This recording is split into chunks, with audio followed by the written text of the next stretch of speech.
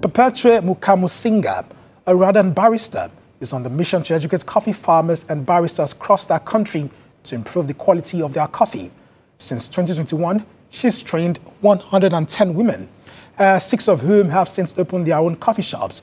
Mukamusinga also plays a major role in connecting coffee growers in rural areas to the international markets.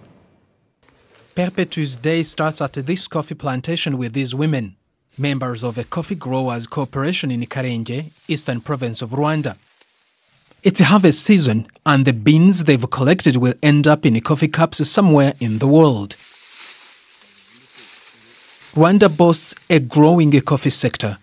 Perpetue started out as a barista in a male-dominated industry and has made it her mission to redefine Rwanda's coffee landscape.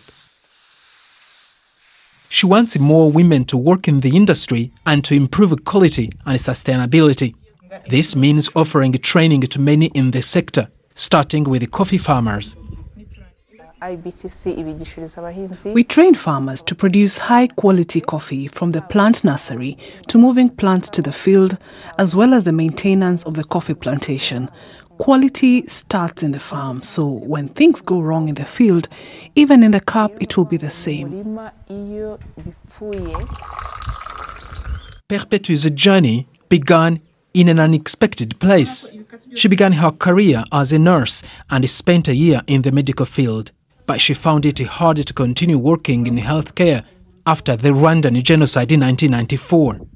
In 2008, Perpetue decided to change careers to accounting, taking up a job as a cashier at Rwanda's only coffee shop at the time. She didn't know then, but her new job would develop into a profound passion for all things coffee.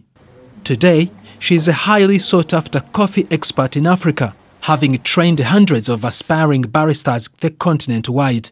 I was mostly motivated by the need to help those who had lost their jobs during the COVID pandemic to quickly find jobs.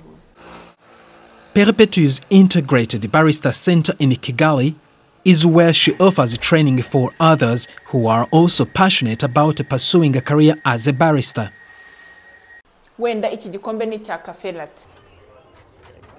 Rwanda produces around 22,000 tons of coffee annually, which it exports to the United States, Europe and Asia. With her commitment to quality and sustainability, Perpetue wants to make coffee a cherished staple, not just globally, but also right here in Rwanda.